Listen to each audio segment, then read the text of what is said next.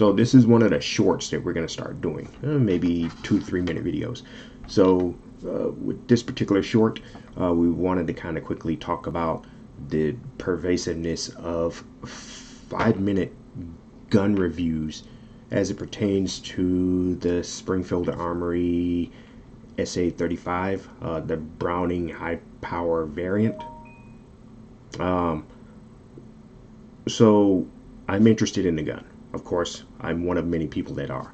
And so instead of just seeking one out, I've never even touched a high power. So I want to look at reviews, but not just reviews of high powers in general. If I'm wanting to purchase this particular gun, again, the Springfield Armory SA-35, then I want to see reviews on that particular gun, not the high power variant. I'm more interested in seeing, I guess, reviews as it pertains to issues that may come with the SA-35, any type of customizations as it pertains to controls and things like that.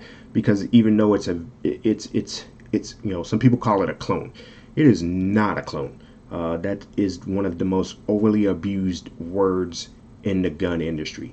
Just because a particular manufacturer makes a variant of a particular platform doesn't mean that that's a clone. Sir, in my opinion, a clone is a 1-for-1. And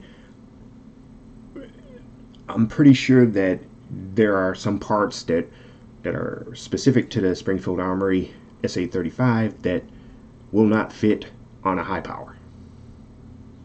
So yes, the grips will, but will the hammer, will the safety, will the slide, will the barrel fit on a high power frame? Probably not.